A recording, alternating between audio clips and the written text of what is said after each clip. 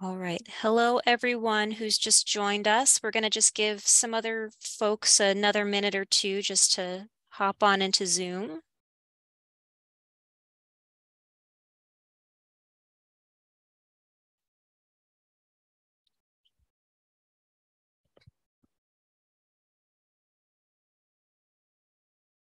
Hi, Julia.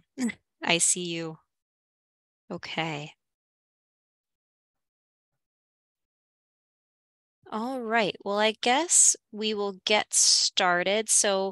Hello, everyone. My name is Gianna. I'm one of the reference librarians here at the Chelmsford Public Library. Tonight, we are joined by Jane O'Neil for our program on Art on Thursdays presents Heavy Lies the Crown, the Brief and Brilliant Career of Basquiat. And for those of you who aren't familiar with Jane, Jane O'Neil is the founder of Culturally Curious, an arts education consulting firm specializing in art appreciation programs. She curates and delivers programs throughout New England and beyond. O'Neil holds a master's in art history from Boston University and a master's in education from Harvard University. Born and raised in New Hampshire, she has worked at some of the state's most esteemed cultural institutions, including the League of New Hampshire Craftsmen, where she served as the executive director, and the Currier Museum of Art, where she held the role of senior educator. Jane has also taught at the college level for more than a decade, most recently at Southern New Hampshire University. And for more information, please visit iamculturallycurious.com, and I'll be sure to add that link in the chat so that we'll be able to send that out to everyone at a later time. So without further ado, let me hand it over to Jane. Thanks so much, Gianna. And thank you everybody for tuning in tonight to learn a little bit more about Basquiat. I promise you, you are going to come away from this program with a newfound love and respect for the work of this often misunderstood artist. Before we get started, I just want to acknowledge the help that I've had from a fellow scholar named Lisa Clark in putting this particular program together. She did a lot of original research on this, so I thank her for that. We will be getting back to this image on the screen in just a moment, but I wanted to just give you sort of a brief thumbnail sketch in terms of who Basquiat was, what we're getting into tonight. Now, just to get you situated on the timeline here, Basquiat was born in 1960. He died in 1988. So he had a very short career. It was, I mean, for all intents and purposes, less than a decade, but he was more prolific than Vincent van Gogh. And his paintings, you will see, are layered and they're dense with meaning and references and symbols. He was an exceptional figure in the art world, not just for this very exuberant work that we're going to see, but also for the fact that he was a young Black man working in a lily white elitist arena, really. Now, what we'll see is that he painted pictures that reflect the Black experience. And that was really highly unusual for the art world at that time. We're going to be unpacking as much of this as possible over the course of the next hour. As always, if you have questions along the way, please feel free to put them in the chat and we'll circle back to them at the end. I thought I would get started with a spoiler, the big spoiler, and that is Basquiat is a big deal on the art market these days. In 2017, this untitled work from 1982 sold for more than $110 million. And at the time, that was the highest price ever paid for a work of art by an American artist. So I want you to sit with this work for just a couple of extra seconds, really. Consider what you might like about it. Consider what you dislike about it. What do you find challenging or perplexing when you look at this work of art? We'll be getting back to this painting a little bit later too, but I think it's sort of good to kind of check in with your initial impressions of Basquiat's paintings. All right, now let me give you the lay of the land and how we're going to spend this next hour together. We're going to start off with an introduction to the artist, Jean-Michel Basquiat. We'll turn our attention to the early years of his career when he was working as a street artist. And so we'll look at some of the personal symbols that he developed during that period of art making. Then we're going to turn our attention to his interest in music and how hip hop sampling might have influenced his approach to art making. And then Basquiat was somebody who was sort of surrounded by all of these really sort of famous and influential people in the 1980s. So we'll look at how he becomes a celebrity, how he hangs out with celebrities, and some of the collaborations that went along with that. And then we'll touch on the fact that he is or was a Black man working in the very white art world, and how his Blackness played a role in terms of the work that he produced and how he was understood by the media. And then finally, we'll wrap up with his death and legacy. This work here didn't really fit into any other section of the program, but it's just too charming to leave out. We're looking at, the king of the dinosaurs, the T-Rex here. This is called Pez Dispenser from 1984. All right, let's get started with an introduction to Jean-Michel Basquiat. And here are two adorable pictures of him as a little boy. Like I said, he was born in 1960 in Park Slope, Brooklyn, and he was born into a solidly middle-class family. He was a precocious child, and he learned to read and write by the time he was 4 years old. As somebody with a 4-year-old child, I can tell you this is nothing short of remarkable. Here are two pictures of Basquiat as a young man, on the left with his father, on the right with his mother. Now, his father was born in Haiti. His mother was born in America to Puerto Rican parents. So by the age of 11, Jean-Michel Basquiat was fluent in 3 different languages: English, French, and Spanish. And he had these sort of important, influential relationships with his parents. His father recognized that his son was a talented and precocious young man. He recounted a story about how at the age of 6, Jean-Michel said, "Papa, do you know about energy? There's energy all around us. When I move my hand, I create energy. There's energy everywhere, Papa." And his mother played a special role in her son's arts education. She brought him to all of the major museums in Manhattan and in the boroughs, including the Met and MoMA and the Guggenheim and the Brooklyn Museum. As you see here, he got a junior membership, which I'm sure his mom helped to facilitate. Now, she was really interested in fashion and fashion design. So the two of them would visit these museums and then go home and make sketches together based on what they saw. So it was a really sort of important, formative relationship and formative experience in the arts. Another really significant thing happened to Jean-Michel Basquiat as a young man, and that was at the age of 7, he was playing basketball in the streets and he was hit by a car. And there was a very long recovery involved with that particular incident. He was in the hospital for nearly a month, and his mother brought him a copy of Grey's Anatomy to basically review while you're sitting there bored to tears in a hospital room. And he just internalized everything from this text. And what we'll see is that throughout his career, he seems to be referencing not just anatomy, but the very text Grey's Anatomy. He even does a whole anatomy series. We can see just one image from that series over here, and it looks like a direct reference to the cover that we see over on the left. So this notion of the human body, bones, skulls, sinew, it all comes into play when we're thinking about Basquiat. And he references this car accident quite a bit as well. This is a painting that he created early in his career. This is from 1981. We can see references to moving vehicles. In this case, the car sort of looks like an ambulance, but we also have 2 planes here. And we see the letter A repeated again and again. Basquiat sort of had a thing for the letter A, but in this case, it sort of reminds us of the wail of an ambulance. In addition to that, we have a cannon with cannonballs and a hammer with nails over here. And both of these things sort of explode or have this kind of visceral sound and vibration when you strike a hammer. And both of these things were probably included in this particular painting as references to that experience of being struck by a car.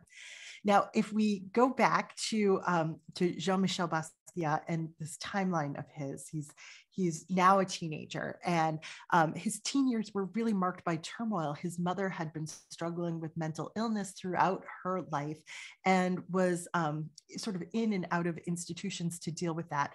His father was occasionally violent, and Basquiat began to run away from home. After a week or so, his father would usually find him somewhere around Washington Square Park and then bring him home. But by the age of 17, Basquiat was ready to leave for good. And he moved out of his parents' home in Brooklyn, managed to survive by just crashing with friends and occasionally living on the streets.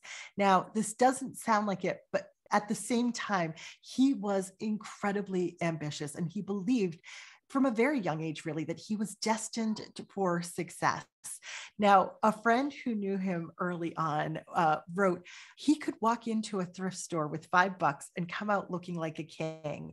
In fact, he basically behaved like a king who had accidentally switched lives with an identical pauper. So it's interesting to think about that kind of way of presenting yourself to the world. Now, I mentioned before that Basquiat sort of gets his start in the art world as a street artist or as a graffiti artist. We can see here from the photos of him with the spray paint can that he's essentially using the side of buildings as his canvas early on.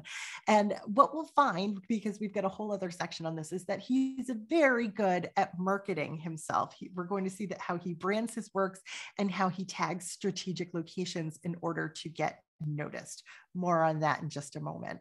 But when it comes to Basquiat and as a painter with a paintbrush, he was poor in those early years, and so he oftentimes did not have a canvas. So we can see that he might paint on any available surface, whether it's a refrigerator door or, in this case, a TV set. He had a real thing for TVs, and he kind of always had a TV on, blaring the news. And as he was working, as he was painting, he might have 10 different books open on the floor that he's kind of looking at and internalizing and referencing. And then he might even be playing the radio as well, too. So it's sort of like the 1980s equivalent of all of us having, 50 tabs open on our web browser on a given day. But when it comes to Basquiat, he was really infusing all of these different sources into his work. So what we'll find as we go along is that it's almost like a test. Do you get the references? Have you looked hard enough to find them? Now, in order to make ends meet in those very early days, as he's just sort of struggling to live, he was painting postcards. He would paint t-shirts and sweatshirts like the ones that you see here. These are sort of examples of his work that were left behind at a girlfriend's house. But occasionally he would even go into his girlfriend's closets and like paint their clothes. I don't think that was always a totally welcome surprise. But as we just round out this quick introduction to the artist, we've got some great photos of him here. Big picture, Jean-Michel Basquiat broke into the whitewashed world of fine art with absolutely no formal training as an artist. He went from being homeless to becoming a millionaire at the age of 21. The same year he sold his first painting for $200,000, he began selling paintings for $20,000, and he couldn't keep up with the demand. On the far right over here, we see him painting in an $800 Armani suit. Remember, this is the era of like the yuppie too. But the whole point of doing this was to ruin the suit every time. Now, he intuitively understood that his art was more than just his paintings. It was sort of about the way he lived, the way he presented himself. So he took on this idea of art as, or I should say life as really an art project. And despite his very premature death, he's still regarded as a genius, as a barrier breaker, and as this kind of artfully disheveled style icon. Look at how like he's always got like one lapel sort of flipped up like this. People are still very much fascinated by him today. And I think you'll agree too that there's a lot about what he was doing that still feels revolutionary. All right, so let's turn our attention to street art and personal symbols. This is where Jean-Michel Basquiat's ideas really sort of begin to take root. Okay, so in the late 1970s, Basquiat was sent to a special school for gifted and talented students called City as a School. This was a school for kids that weren't necessarily doing well in a traditional classroom setting, but were really bright. And it was based on this idea of learning by doing. While there, he meets a young man named Al Diaz, and they become artistic collaborators. They adopt this pseudonym called Samo. Here's Samo over here, S-A-M-O, oftentimes with the little copyright symbol here. Samo stands for same old shit. And so Samo became their graffiti signature. And sometimes when we think of graffiti, we think of purely visuals. Sometimes we think of it as text-based. For Diaz and for Basquiat as Samo, it's essentially all text-based graffiti. And as by the time they're collaborating, their tags start showing up all over Lower Manhattan. So here are a couple of examples of their graffiti work. We have Samo, copyright symbol, as a conglomerate of dormant genius. Samo for the so-called avant-garde. And then I especially love this one. Samo as an end to the 9-to-5, went to college, not tonight, honey blues. Samo for you. So a lot of this stuff is sort of cryptic, it's enigmatic, but it seems to be a little provocative. Sometimes it points fingers directly at people in power. Al Diaz described what they were doing as sort of being in the same vein as like ancient Roman graffiti. It's a way of making statements about the community. And they would oftentimes put this graffiti in places where people of the art world would notice them. And this is how young Basquiat really gets recognized. We've got another example of his tags over here. Which of the following is omnipresent? Lee Harvey Oswald, Coca-Cola logo, General Melonry, or Samo.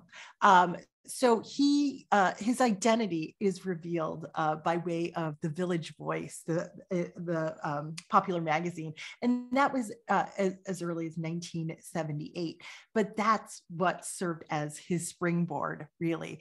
And so from that point forward, he sort of retires himself as a graffiti artist, and he starts to try and break into the world of fine art.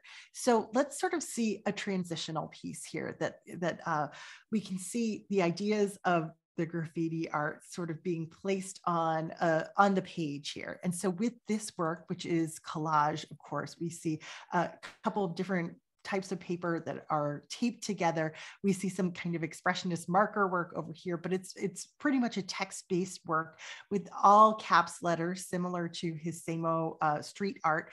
And the text here reads, "Death is Rolaids, fast relief.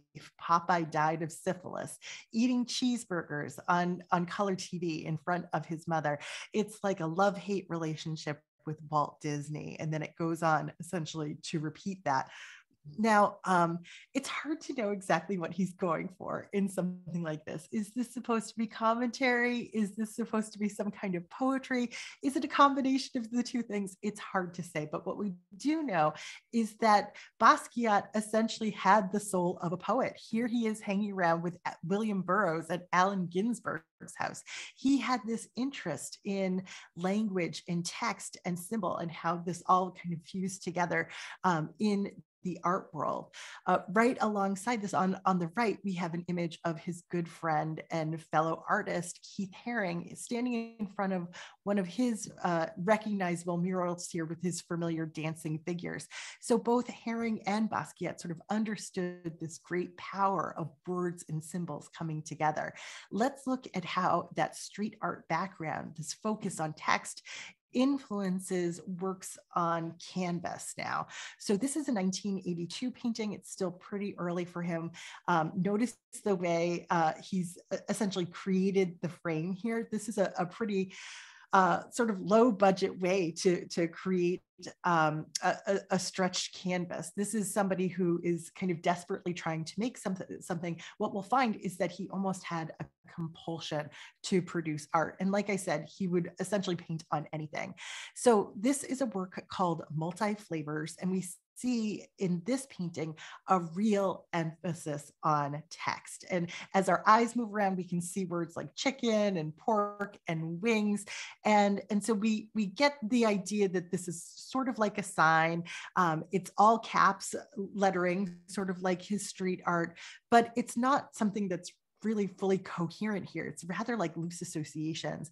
And Basquiat once said, there are about 30 words around you at all times. And he said, for example, like thread or exit. And I'm sure if you're really conscious about it tomorrow and you're thinking about what are those words, you might hear your 30 words around you all the time too.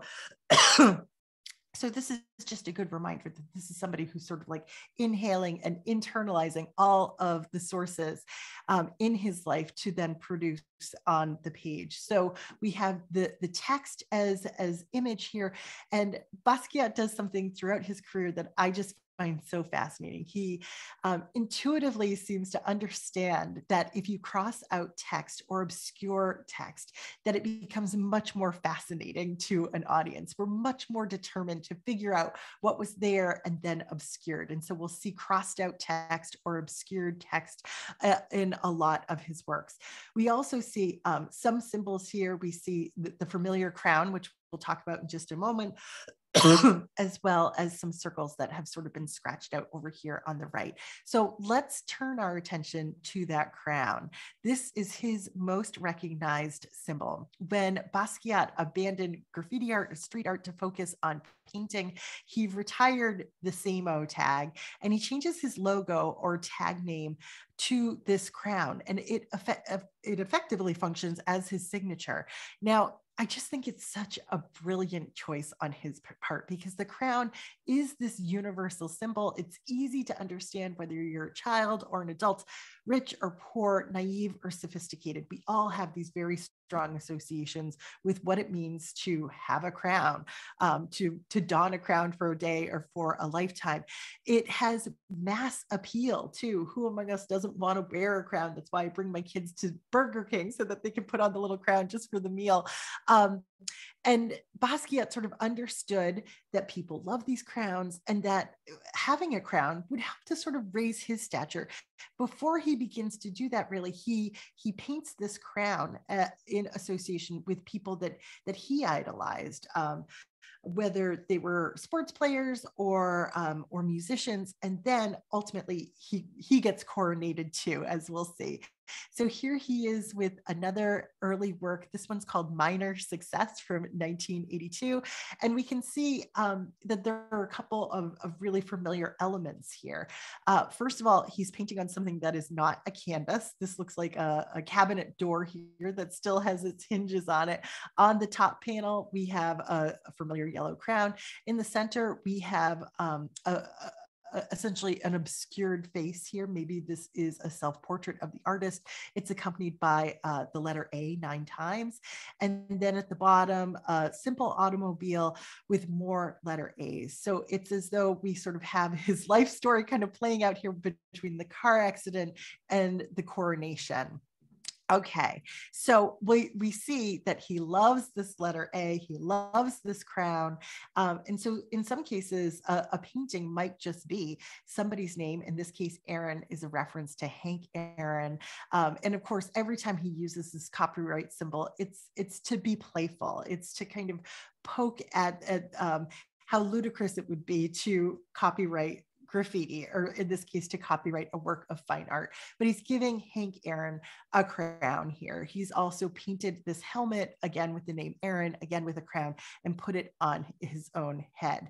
Now, just to pause here for a moment and think about how revolutionary this is for the time. It's the early 1980s, and there's really nothing in our visual culture up until at this point in our history where we see Black figures, significant figures in music, in sports, what have you, being treated, given this royal treatment, so to speak. We're more accustomed to it now because of works by artists like Kehinde Wiley, who famously painted Barack Obama's portrait, and other images where he is essentially inserting contemporary Black men into traditional modes of expression that would convey royalty and status. But prior to that, I mean, there simply weren't artists who were elevating Black figures in this way until Basquiat comes along. So he was doing something important and really different at the time.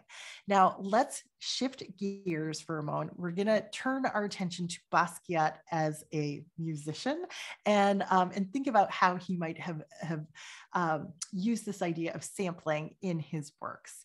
So here we have two images of Basquiat playing music, making music here. Here he is with his band. I believe he's playing the clarinet here. The band was like a noise rock band. And what that really means is that all of these musicians here had no experience whatsoever playing these instruments. So they were really just improvising. They were making sound. I'm sure it was quite a racket. But believe it or not, they got gigs. They actually performed at a lot of noteworthy clubs. The name of the band, as given to them by Basquiat, was Grey, which is, of course, a reference to Grey's Anatomy. Incidentally, one of the clubs that they played at was called A. It was located on Broome Street in Manhattan. So, a lot of things sort of circling back again and again in the ether. So let's turn our attention now here to a couple of paintings that he created that are references to music. We have an image over here from 1986 called Saxophone. Oftentimes he would purposely misspell words in his paintings. And then over here we have the trumpet, which we started with tonight. This is from 1984. Now in Saxophone, we see a couple of black bodies, just about pieces of black bodies. Here's our saxophone right here. And we see a lot of text that doesn't necessarily seem to make sense when it's combined together. We do see things that seem to allude to music, but we see a lot of other text that seems to have references to things outside of the saxophone. Now over here with trumpet, we see a more straightforward presentation of a musician and his instrument. In this case, the text seems to be sort of spelling out for us the sound that is emanating from this particular instrument. So we get something that sort of looks like D, D, D. And it's also obscured. We don't know exactly what sound is coming from this instrument. It could be a D, it could be an H, who knows? But we get a sense that there's music being played here. Now notice too, with trumpet, that he has painted the face of this figure as black, and he's also painted the crown as black. And I think in this case, that has some significance because he's really tying sort of the racial identity to the coronation in this particular work. And when you do that too, I mean, a crown can sometimes mean not royalty, but a way to highlight and pay homage to somebody's intellect. So I think by using the same color in trumpet, he's really drawing that particular association there. Here is yet another work about Basquiat and his interest in music. This one's called Horn Players from 1983. And we see the celebration of musicians that he really liked. We have Charlie Parker and Dizzy Gillespie. So we see the term ornithology over here. That's, of course, a reference to Charlie Parker's legendary jazz standard from 1946. So with this work, we see this celebration of the improvisational style of jazz. And we sort of get a sense that that's mirrored in Basquiat's own creation of this particular work, that he is being improvisational as he's creating it. So once again, we see words that are obscured, painted out, crossed out. There's this kind of playfulness and kind of a magic that all comes together as he's doing this. And that's probably why he repeats the term alchemy again and again and again. This idea that something sort of magical happens when you allow this kind of freedom of expression. There's a transformation in this creative process. So one other element that I want to draw your attention to with this particular work is the fact that it's cut into, well, not cut, but divided into these three panels here. I think that is probably a reference to historical paintings that are divided into multiple panels. These are typically called altarpieces or triptychs, a reference to a three-panel painting. And historically, these have always been paintings of saints and the divine, going back hundreds and hundreds of years. So to adopt this format in a portrayal of people he idolized is a way to elevate their status in a different way. Rather than giving them a crown, he's essentially making them holy figures to him. Now, continuing on with Basquiat and his interest in music and the way he sort of experimented in music in similar ways. He oftentimes DJ'd at really notable clubs in Lower Manhattan, and apparently he was quite the dancer too. One of his friends said he looked like a Bowery bum and a fashion model all at the same time. He had like his own style of dancing all into himself. He also even dabbled in music, in producing music, and so this is the album cover of a song that he produced called Beat Bop. It's a 10-minute hip hop track. And apparently, if you collect these sort of things, it's like the holy grail of hip hop tracks, because only 500 copies were produced. And so with this image, we can see, once again, a lot of familiar elements here. First, we see the title of the song, Beat Bop. It's been crossed out. We see the familiar crown here. We see bones, references to Grey's Anatomy. We see bangs, this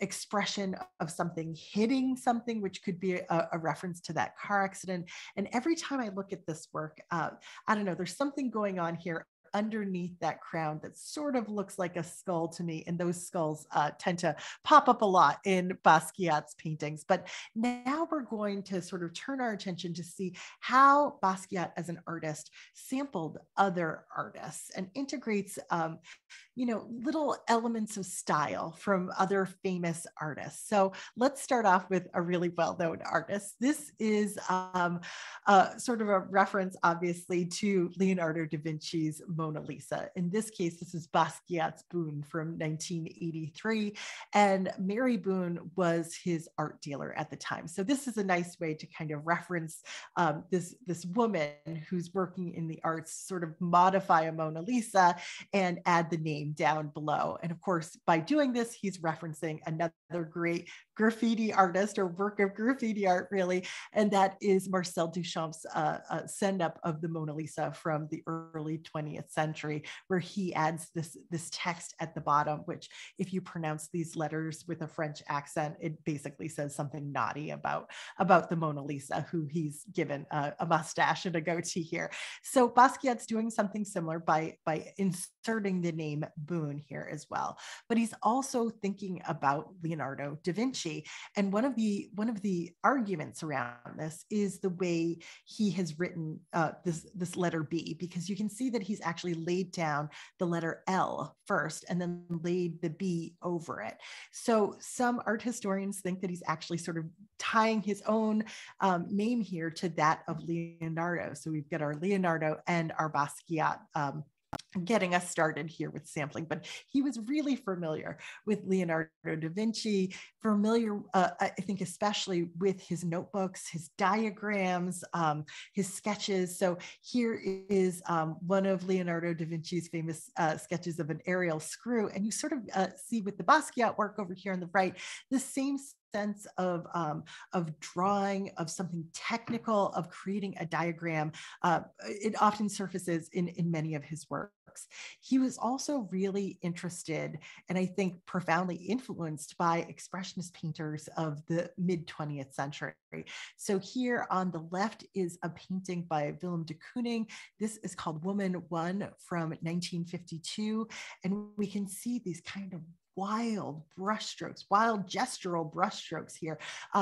Even though the painting is still kind of loosely based on the figure, you can see something very similar happening with the Basquiat work over here on the right. There's this looseness, this freedom with the way the paint is being applied to canvas, but we also have something that references the world around us, something that we can still make sense out of. I love this comparison here because there's these kind of fleshy tones in both of these works.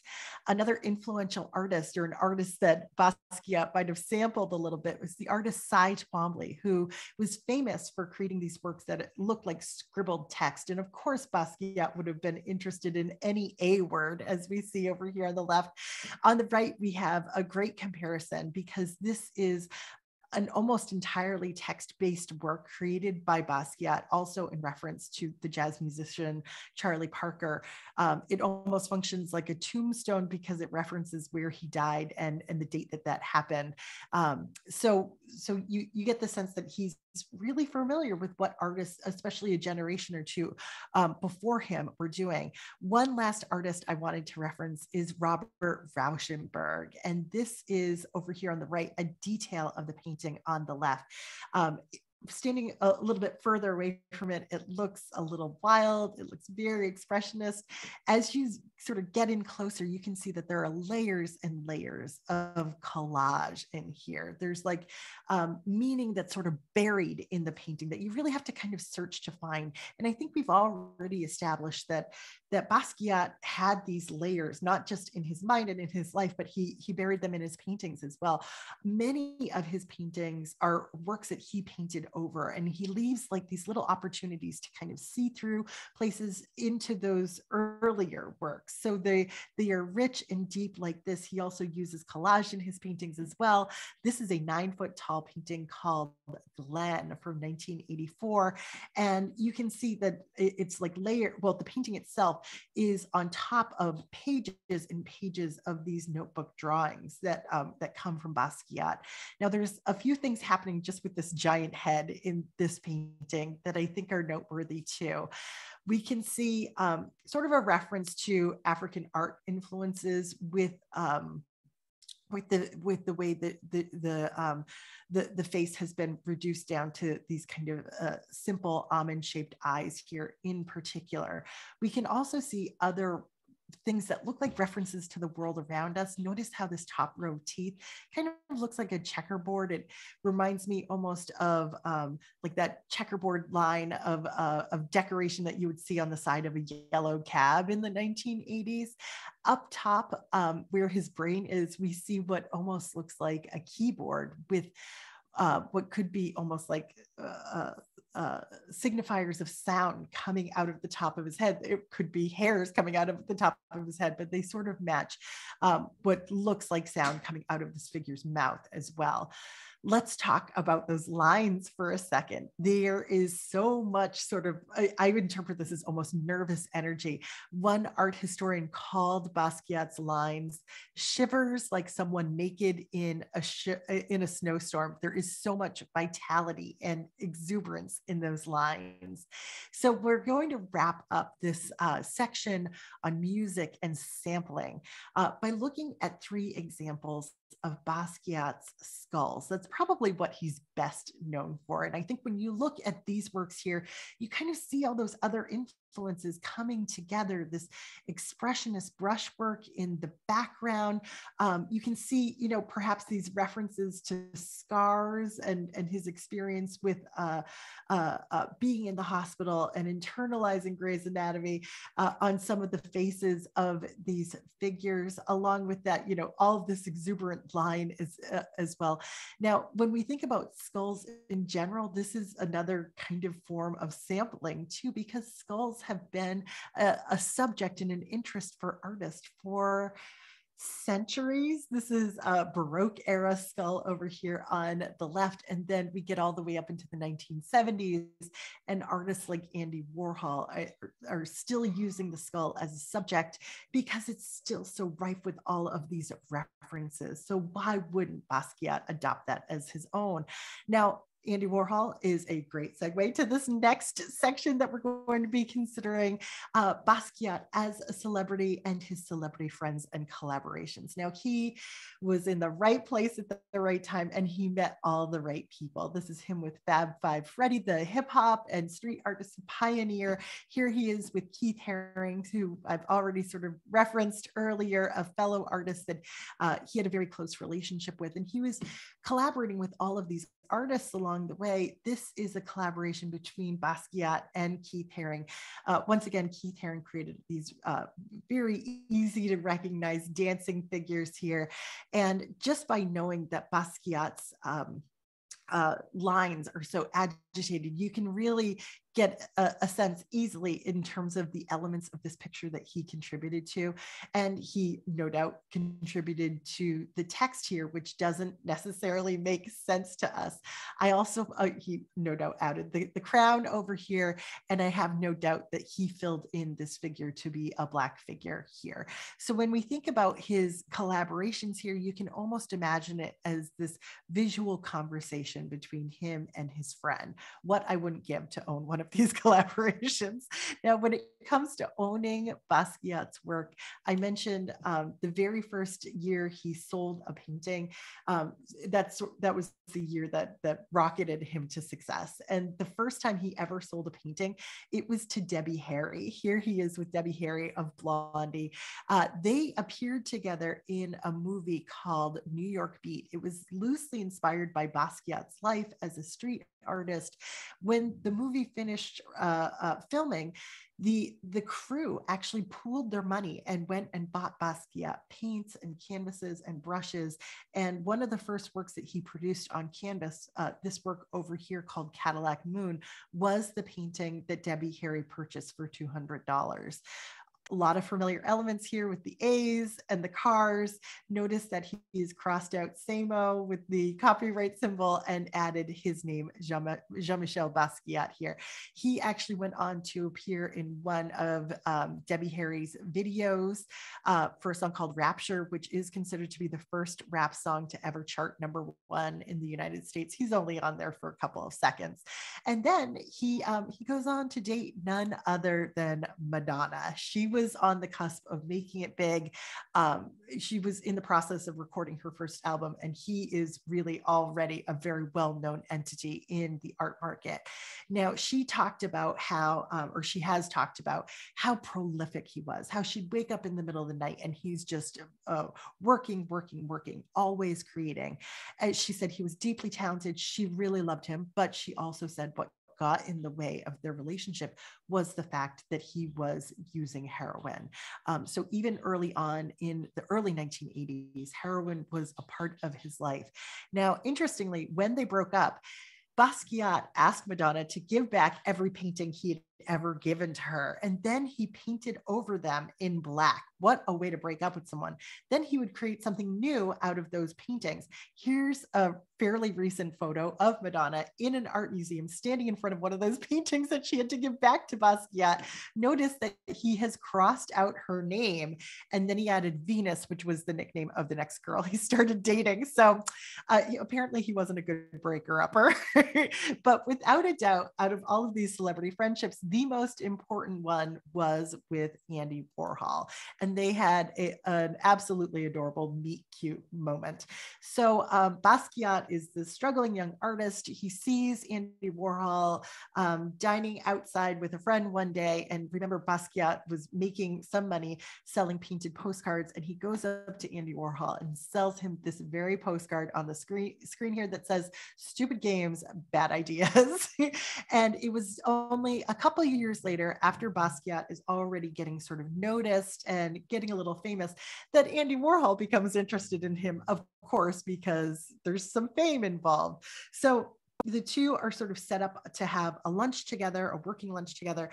And at the end, Andy Warhol took a Polaroid picture of the two of them together and gave it to Basquiat.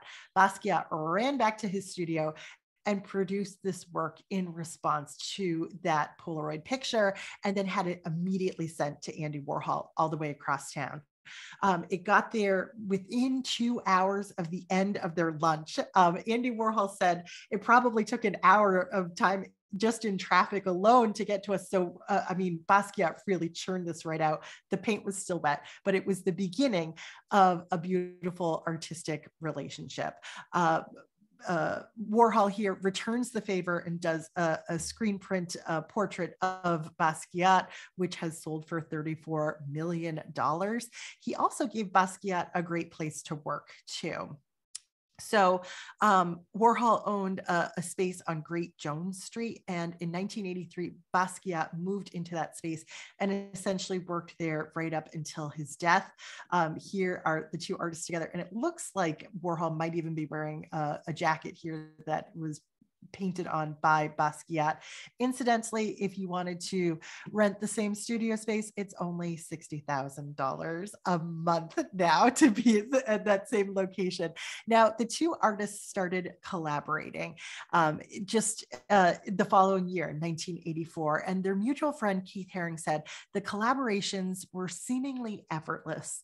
It was a physical conversation happening in paint instead of words. Basquiat and Warhol had a really close friendship. And as they started painting together, Warhol was making his familiar marks. He was making things like corporate logos. We can see him painting the Ford logo here, the GE logo. And then he would sort of laugh because Basquiat would come in and essentially graffiti over all of these corporate logos. And Warhol would kind of laugh about it and say, he just keeps painting me out again and again. So they had several exhibitions together. This was one of the first ones. I love this serious curator pose that they both adopted over here on the right. But most of these paintings involved the GE logo. This was 1984, so it's in the middle of an energy crisis. And we see Basquiat seemingly responding to that by inserting images of like trucks and skulls into these works. And that's a good reminder to us that, you know, even 6-year-old Basquiat was talking to his father about energy and how energy is all around us here. Now, not all of their collaborations were well received. This is promotional material for their 1985 collaboration with these images that will sort of like go down in history because the show was panned. And the New York Times actually referred to Basquiat as being Warhol's mascot. And man, he did not like that, understandably. So he took this criticism really hard and he began to sort of distance himself from Andy Warhol after that. He'd been using heroin sort of all along, and then he leaned into using heroin after this essentially his split with Warhol. Even Warhol wrote in his diary at the end of 1985, Jean-Michel hasn't called me in a month, so I guess it really is over. Now, by all accounts, Andy Warhol was like a father to Jean-Michel, and he was one of the few people in his life who could help him rein in his heroin use. So when a fracture appeared in that relationship, it spelled out pretty bad things for Basquiat. One last note related to Warhol. Now, we know Warhol loved a good logo, and I think he was probably helpful even before the two artists met in helping to shape Basquiat's approach to creating a logo for himself. Now, we know the crown becomes his logo, but in earlier iterations, he would paint it differently sort of every time. Sometimes it would have 5 points or 4 points. And we know he settles ultimately on the 3-point crown, which is like simple, it's iconic, it functions really well. It also sort of has a W in it. And so some art historians think that that was kind of his nod to Andy Warhol there. All right. So in our last few moments here, we're going to touch on Basquiat and his identity as a Black artist. Now, he was the first to say, I'm not a Black artist, I am an artist. But his identity as a Black man was kind of inseparable from his identity in the art world, because the art world was so very lily white, and you know, to this day largely is too. We have Warhol back here, we have Keith Haring back here, and we have Basquiat, who doesn't look entirely comfortable in this particular image. So throughout his career, Basquiat would create images that seem to reference the Black experience. I remember doing a little bit of research on this work called The World Crown from 1981, and art historians have sort of documented at length Basquiat's interest in Muhammad Ali, and where Muhammad Ali had been fighting in months and years leading up to the production of this work in particular. And then at the end of this long essay that I was reading, they sort of acknowledge, well, this might not be about Muhammad Ali at all. This might be about Basquiat himself. So what are we looking at here? This is an image of two boxers. One of them is a white boxer, one of them is a Black boxer. They both have these sort of silver crowns. The longer you look, the more you realize that both of these boxers are just grimacing. There's nothing beautiful about their faces here, but we also see that this Black boxer who sort of seems anchored to the edge of the image here, he's sort of like desperately trying to land this punch over here. And so work like this could very well be emblematic. It could be a stand-in for the struggles that a Black man in a white dominated society or in a white dominated field might actually feel. Now, Basquiat ran into a lot of problems being a Black man in a white dominated field. He was, he's selling paintings for tens of thousands of dollars, but he would leave a gallery opening and he wouldn't be able to hail a cab. He would get held up at airports all the time because nobody expected a rich person to look like him, to be so young and to be Black and to have dreadlocks. So all of these things were things that he was wrestling with. And of course they would emerge in his artwork from time to time. In the work over here on the left, we see direct references to the history of slavery in the United States. Between the words Africa and Mississippi and slave ship, we've got these Black skull-like faces over here, direct references to violence as well. On the right, we have a work that's called Light Blue Movers from 1983.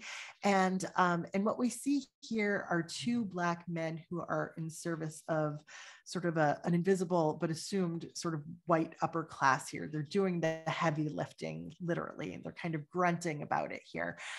Down below is some text that comes from Basquiat's Samo days, which talks about the livery line and being crushed, their feet being crushed essentially. And we see these big sort of flat feet on the bodies of the movers here. And so he has this understanding of this power dynamic that exists in the United States. And of course, that's translated visually into so many of his works. Now, one of his most impactful and most enduring works, I think, is called The Death of Michael Stewart. This was painted in 1983. And this was in response to an event that happened in his lifetime. A young graffiti artist named Michael Stewart was caught by the police tagging in a subway station. The police beat him, they strangled him, and he ultimately died from his injuries. The white police officers were charged with criminally negligent homicide, but were found not guilty by an all-white jury. So in this work, we can see a direct reference to the death of Michael Stewart, but he is represented without any specific details, because of course Basquiat could look at an incident like that and think that could very well be me, or essentially any other young street artist. The cops are represented as being particularly brutal and sort of demonic here. And then at the top of the image in Spanish, we have the word defacement. And so of course, Basquiat is asking us to consider, was this death like a just result of defacing something, or really what has been defaced here, but not the subway system, but the justice system and the defacement of this young life, really.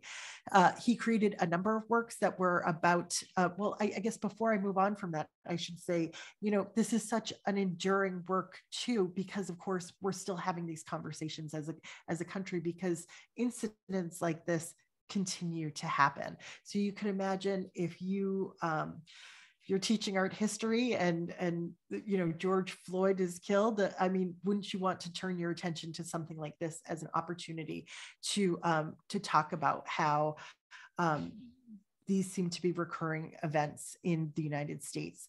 Now, Basquiat returns to the subject of the police a number of times during his career. This is called Irony of a Negro Policeman from 1981. Sometimes when he really wants to get his point across, he doesn't take great efforts to cross out words or letters.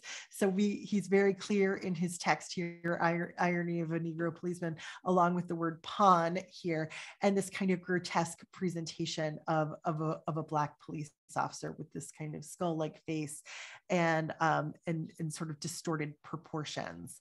So we'll wrap up this section on Basquiat as a Black artist by looking at this photograph of him that was on the cover of the New York Times Magazine in 1985. He's wearing a suit, yet no shoes, no socks. And it's an opportunity to sort of talk about the trope that existed in the media when Basquiat was discussed, because even before I should say after he died, usually within the first line or two of the description of his life and his work, he is referenced to dying of heroin. And so that sort of characterizes him as a certain kind of person. But typically he was described as an uneducated person from the ghetto, which was not his life story at all.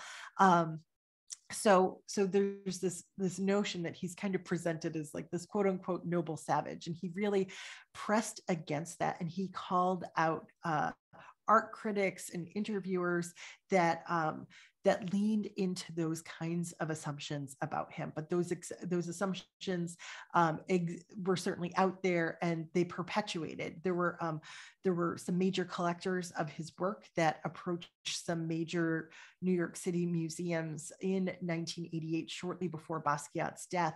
And they said, we'd like to donate these works to your collections.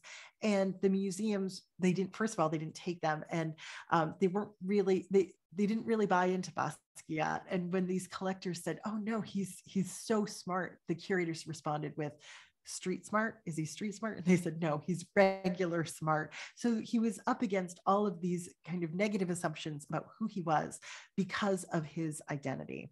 Now let's wrap up on Basquiat with how his life ended and what his legacy looks like today. Now, his death is sort of linked to the death of Andy Warhol. Andy Warhol's death came as a surprise to everybody in 1987. He was just going in for some routine surgery, and then as a result of complications, he passed away.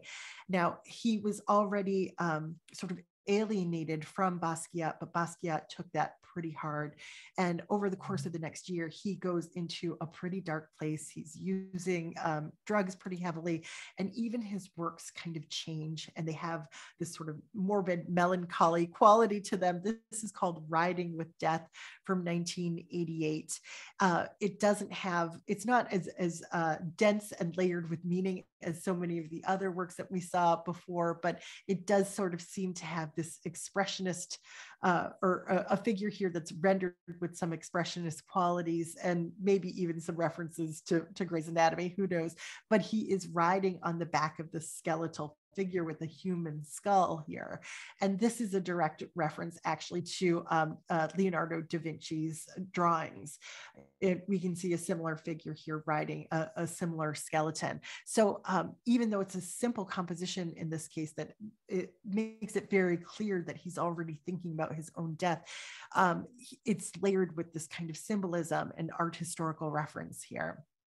So he was really struggling with drug use. He had intended to enter a rehab program, but he never made it. In August of 1988, Basquiat died from a heroin overdose just a year after Andy Warhol passed away.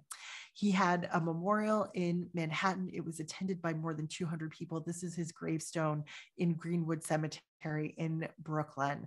Now, Basquiat was just 27 years old when he died. And of course, there's this kind of mythical notion about creative types that die at a young age. And 27 seems to be this kind of magical number, especially for musicians like Amy Winehouse and Kurt Cobain and Janis Joplin and Jimi Hendrix. And so we think of this as like the forever 27 club. And it's just so sad, because for all of these figures, and I think for Basquiat in particular, you always wonder what else could they have done had they lived past this young age.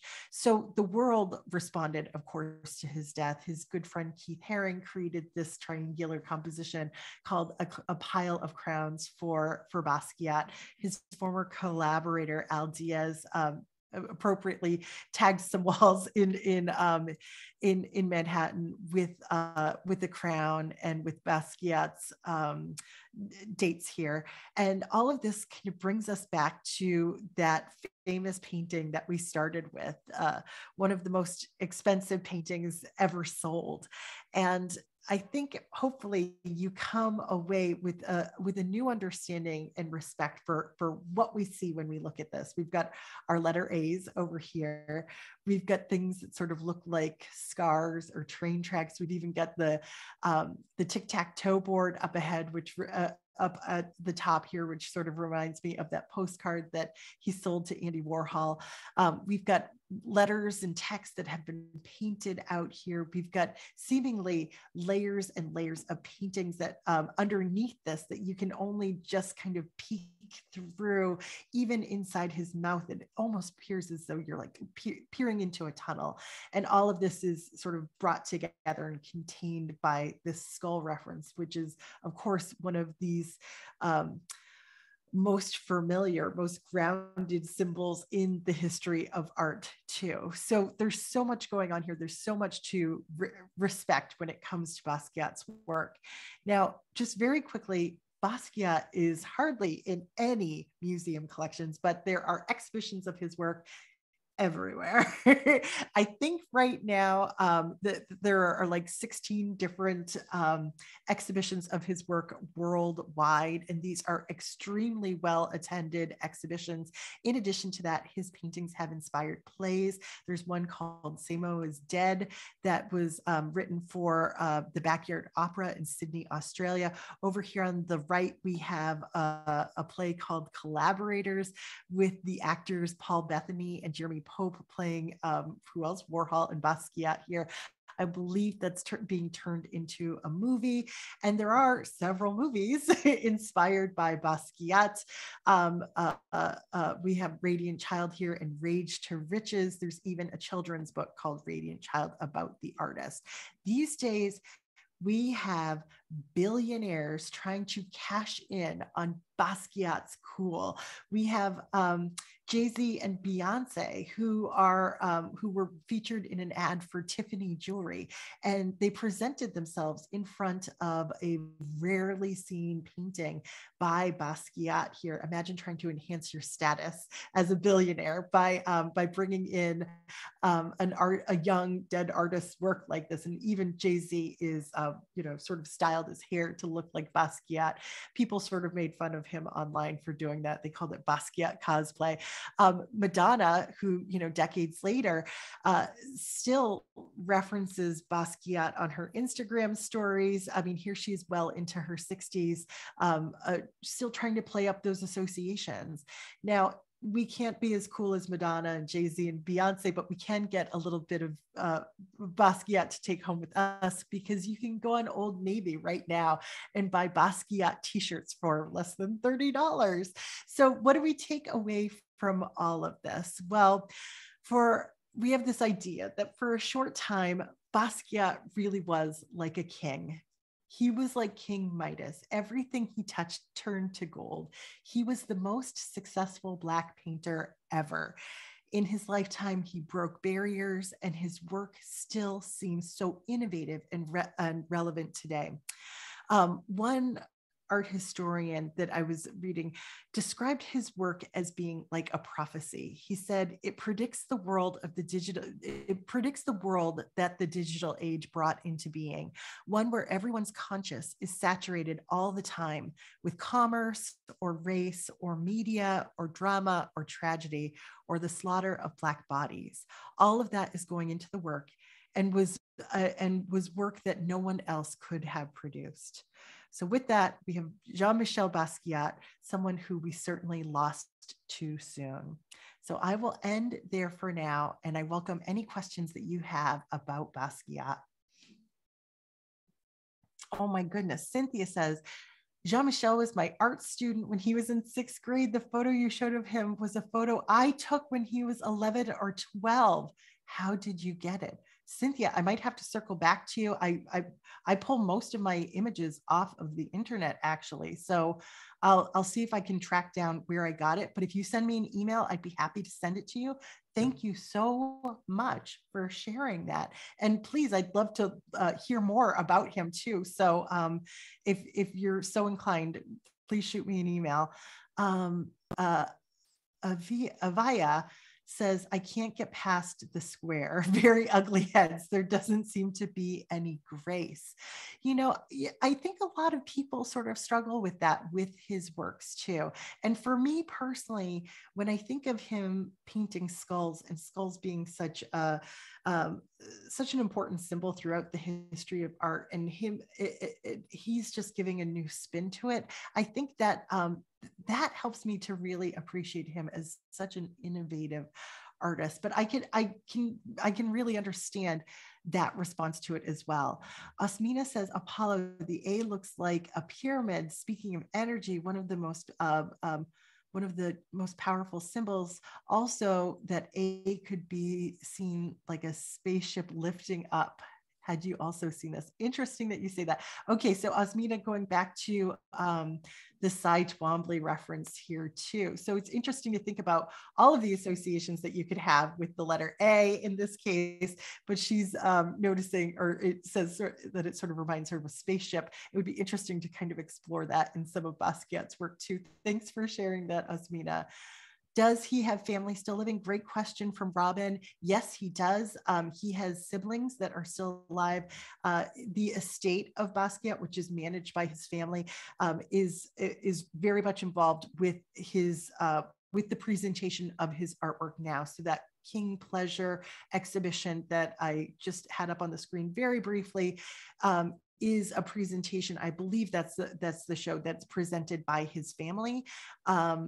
And so you can find interviews with his sisters online. Even though he left home at the age of 17, he still stayed connected to his family. And I think there was like a big moment in his life for him when he could drive back up to his parents' house in a limousine and sort of say, like, I made it. So he stayed connected to his family, and they are still connected to his work and the presentation of it. It says, any significance to the bottom right instead of the top right placement of the copyright symbol with the same logo? That's a great question, Amit. That I'm not sure about. I think my collaborator research friend is on tonight. So if she knows anything about that, I'm just trying to pull that up here, that the little copyright symbol always sort of seems to be hanging at the bottom instead of the top. If anybody has some insight that they'd like to share around that would be great. I'm not sure about that, but good eye, and thank you for raising it. Patty says, did his parents live to see his fame? Yes, I think, well, I just referenced the story of how he went home in the limousine and sort of said, yes, I've arrived. So they did get to see that, which is wonderful. A for accident, Karen adds here, which is, that's a great insight. I didn't even make that connection. Another great reason for him to love this letter A, or to be repeating it all the time, because there it is. That accident is referenced in so many works. Avia, thank you so much for your kind words. I think we got through the questions in the Q&A. Let me look over here at the chat here too.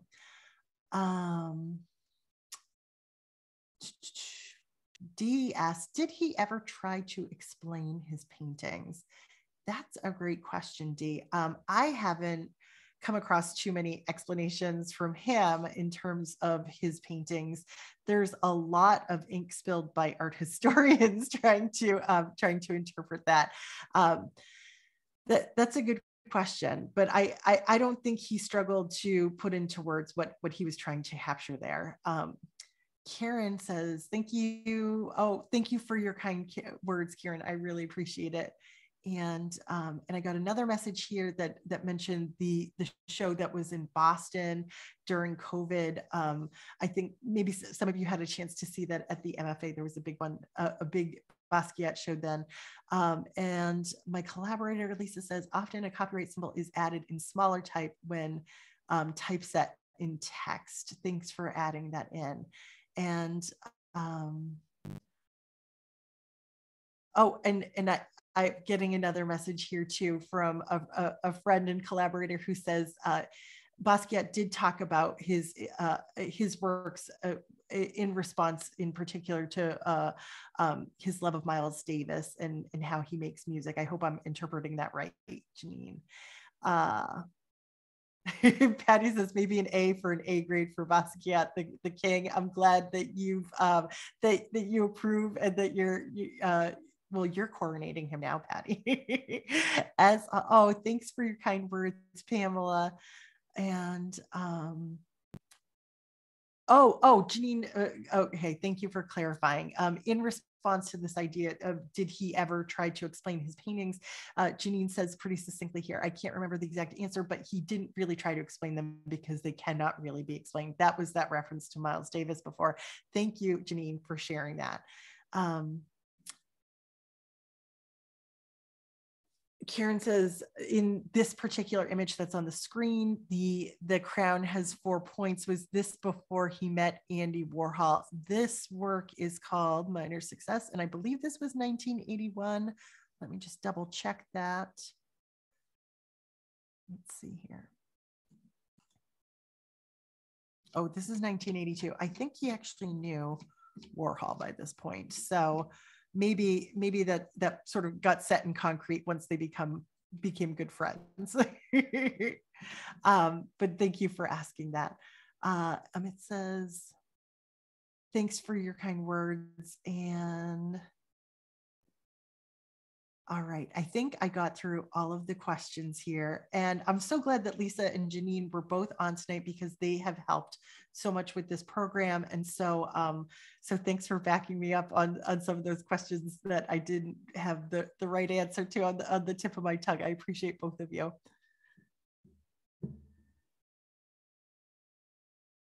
All right, so I think that just about wraps it up for us. If there are any other questions along the way or corrections or just comments, I always love to hear from people. Please feel free to get in touch with me on my website. Sorry to scroll through all of this so much. It's just my final screen here. My website, which is iamculturallycurious.com. So you can get in touch with me through the website. You can also see my calendar of upcoming programs and get the free links to those as well. And I really appreciate everybody taking time out of their day to learn a little bit more about Basquiat. Awesome. Thank you so much, Jane. This was such a great presentation. And thank you again so much for everyone for joining us tonight and for the great questions and observations and just your overall participation in these programs. It's really awesome to see. And also before we go, again, I did put the link to I Am Culturally Curious in the chat. So if you get a chance, check that out. And we'll be sure, hopefully at some point soon, to send out an email with some of that information too. Also, just so that you're all aware, our next Art on Thursdays is happening in March on the 23rd at 7 p.m. So come join. It's going to be Cassatt and Company, the Women Impressionists. So come join us for that one next month. And again, Jane, thank you so much as always. It's a pleasure. Thanks, everybody. Take All good right. care. Have a good night, everyone.